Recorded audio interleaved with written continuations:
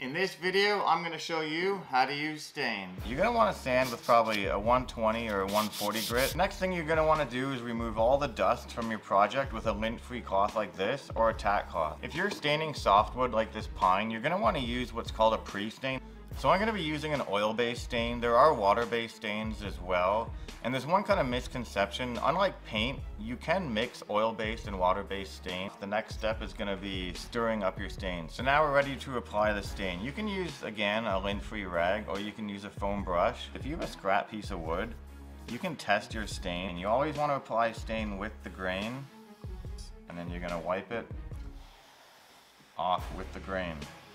You can add a second coat and you'll get a little more of a dark finish. Stain is not a sealer. You can use what's called a top coat after you stain your project, and it's kind of just like a clear that goes on top, and that's going to actually seal up the wood.